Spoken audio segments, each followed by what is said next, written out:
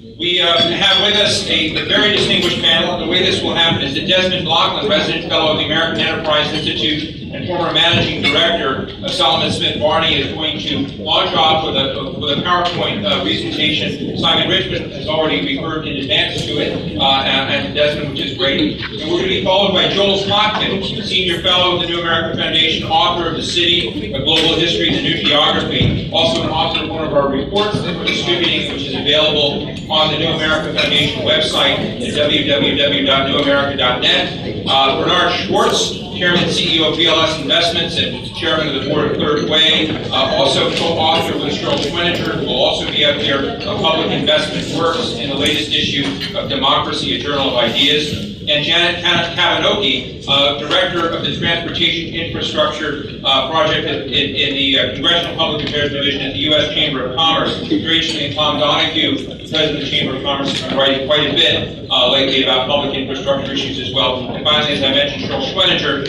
who heads our economic growth program at the New American Foundation. They will be joining us after Desmond Lachman's talk here. And so without further ado, please welcome Desmond Lachman.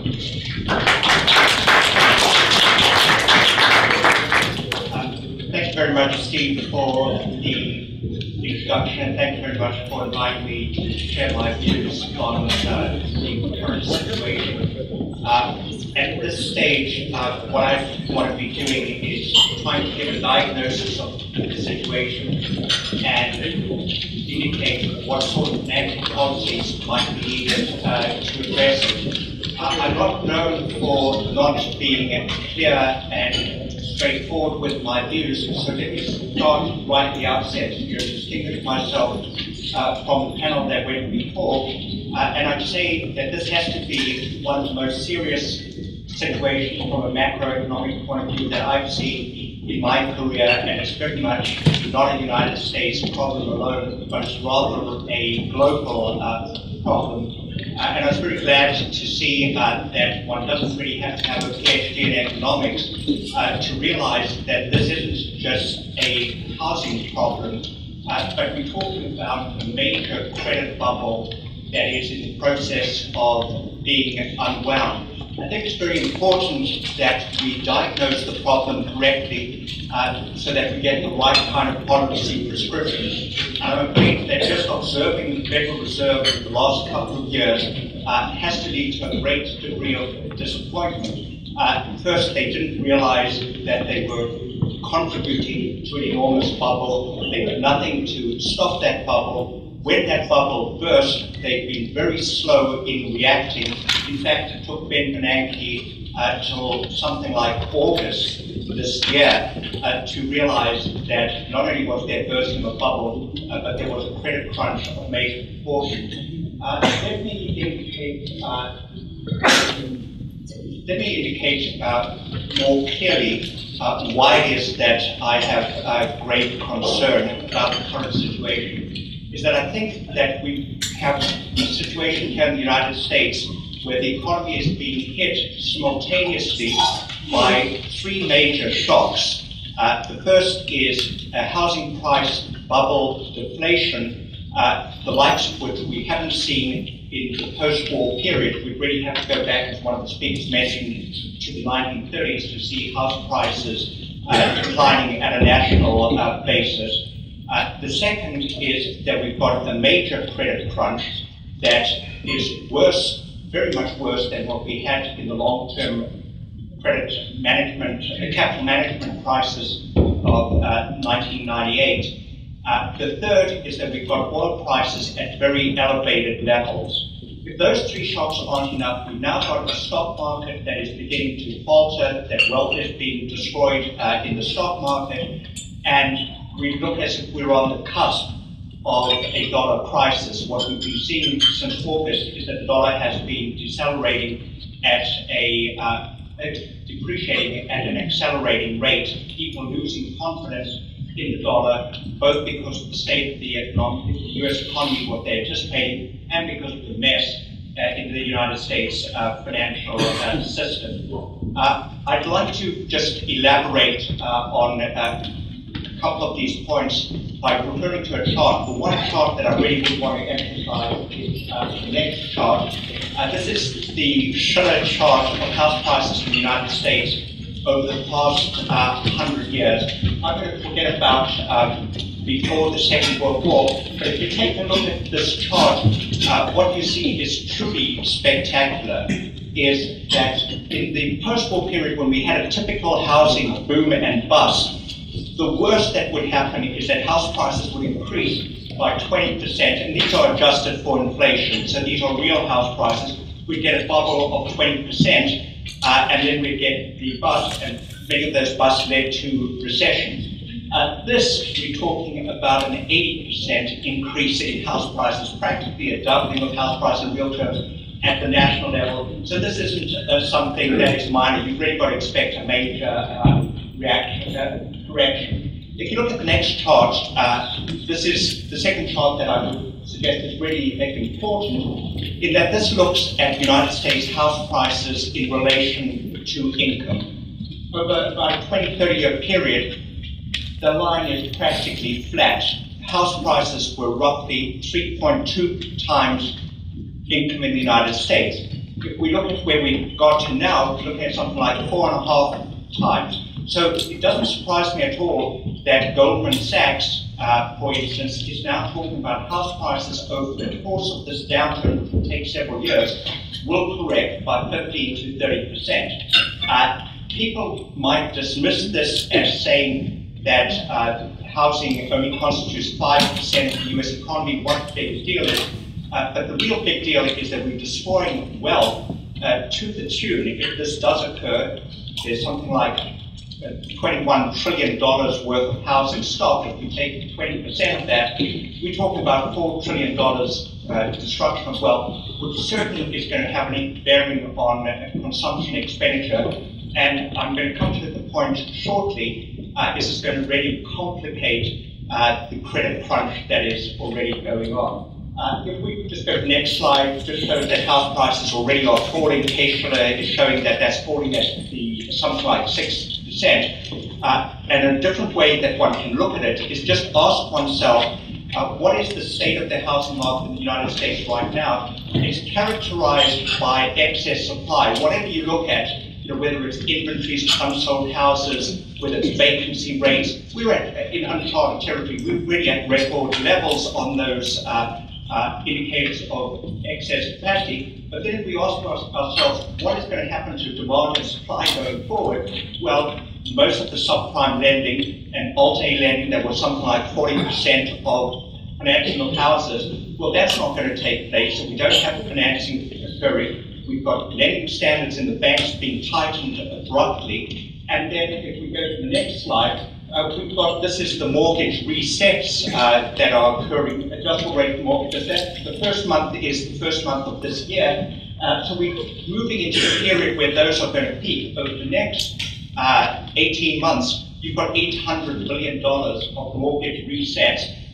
These were done at teaser rates which people could barely afford. So as they reset, we really are going to be getting increased defaults.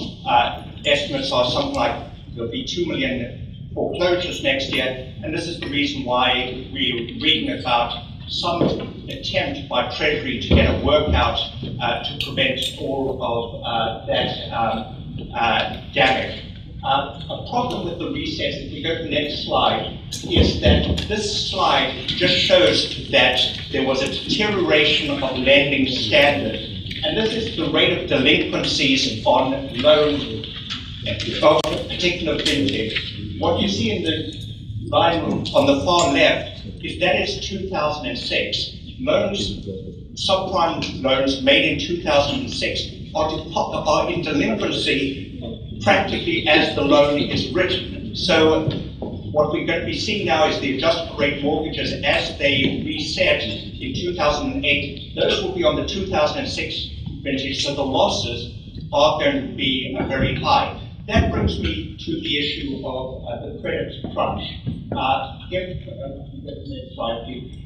The credit crunch, we can talk about it loosely, but I think that we've got to get some quantification of how important is the credit crunch. Ed Bernanke at the beginning of the year, when he told us that there was a subprime issue, it wasn't a big deal. A little bit later, he said, well, maybe it's a problem of $50 billion to $100 billion.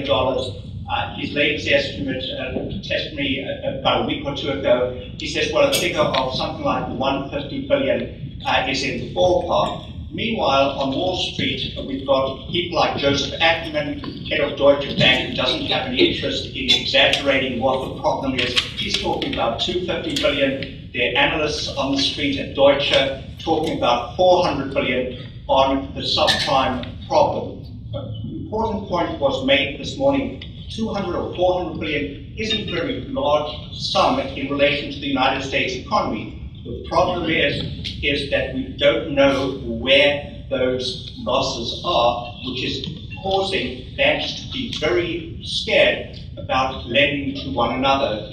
They don't know who is really saddled with the big loss, and this is the reason that you see the financial markets freezing up right now.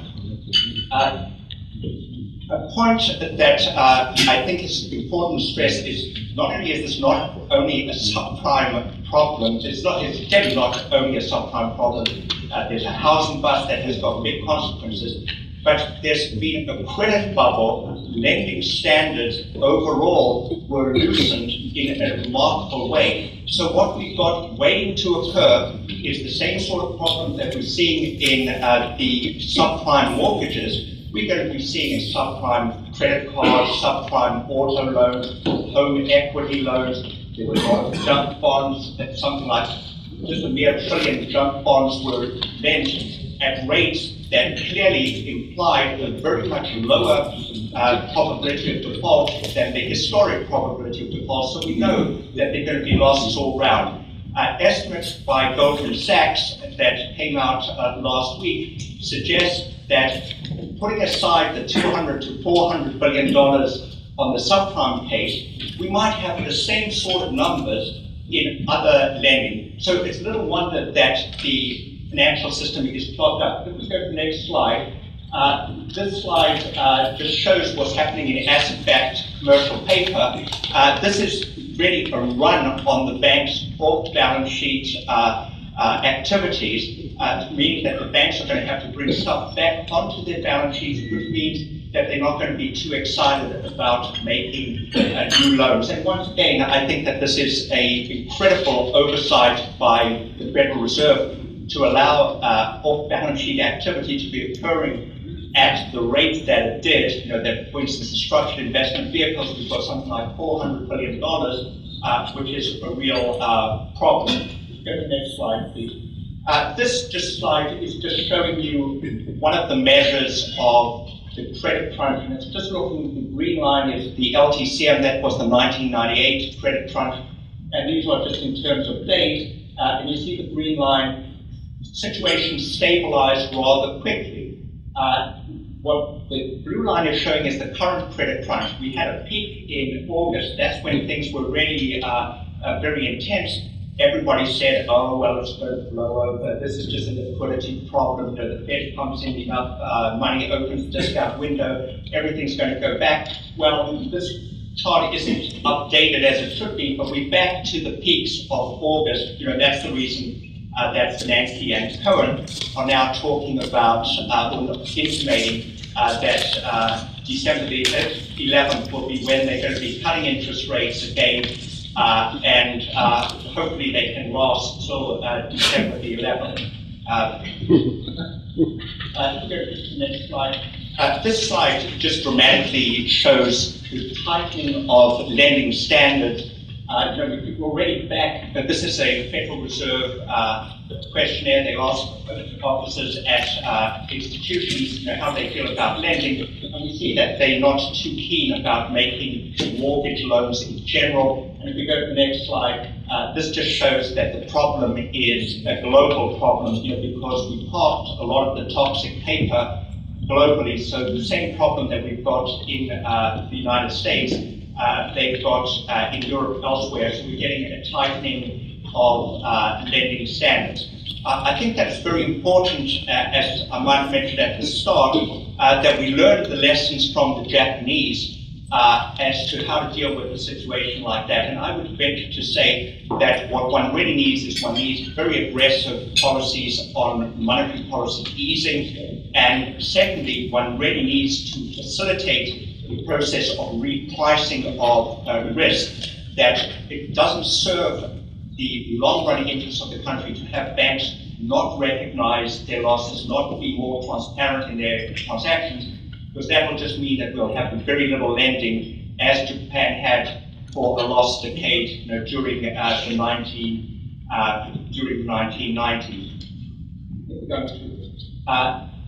I want now just to talk a little bit about monetary policy. I've mentioned that what we really need to do is have a very much more aggressive easing of policy, do something about the transparency. Next slide. I just want to talk, though, about monetary policy not being that straightforward, because we've got real constraints on monetary policy right now, and I'd list them in two groups. The one group deals with the inflationary threat. That currently what we've got is we've got oil prices at, they've dropped a little bit below $90 a barrel, but we're really at very high oil prices and food prices, which is feeding inflation. The other, that's the oil price chart, that you can see that oil price is very high, and you can go to the next chart, please. This is really the dollar's fate over the last 5 years. What is scary about this chart isn't that we've been in a downward trend on the dollar. That is healthy, that is part of the adjustment process. But it's rather what occurs after August is that the dollar looks like it's a little bit in free fall, and it doesn't really surprise me if foreigners are anticipating that the US economy's got problems. Fed's going to be reducing interest rates, and the financial system, the assets that you bought weren't what you thought they were. You stuck with $3.5 trillion of assets. Maybe it's not a good idea to add to that, and that gives rise to the problem of, next slide, of financing a current account deficit, which is improving, but it's a mere $800 billion a day. Sorry, $800 billion, I don't want to exaggerate the $800 billion a year. Roughly, we just need foreigners to finance us on a net basis by $2 billion a day, and they might have reservations about doing this after making losses on their loans. I just want to address the inflation issue because I think that when I look at the shocks that the US economy is subjected to, the tidal wave that waits ahead of us it seems to me that it's going to be very difficult for the United States to avoid a recession going forward. In a recession, what one would expect is one would expect commodity prices to come off, if you had a global recession, but more importantly, that the slack that would be generated in the economy would be giving rise to wage pressures diminishing, price pressures, pricing power diminishing, and I think that that would swamp the effect from the from higher oil prices or from a weaker dollar. I don't think that the Fed has got any alternative but to move very aggressively on interest rates. What I would say, though, is there's a need for coordination, global coordination of policies here, because we're in a rather absurd situation in which the dollar is declining. The Fed is talking about reducing interest rates to address its problem, and the Europeans, in their infinite wisdom, are talking about raising interest rates. So little wonder that the euro is moving at a very high rate. The problem is the Fed is looking too much in the rearview mirror. I think that that's the only thing that the Europeans look at, that they really don't see that they've been subjected to very much the same kind of shocks that we've got in the United States. Let me just finish by saying that there are longer run problems that financial policy needs to address. I think that financial policy has got plenty to deal with in the short run.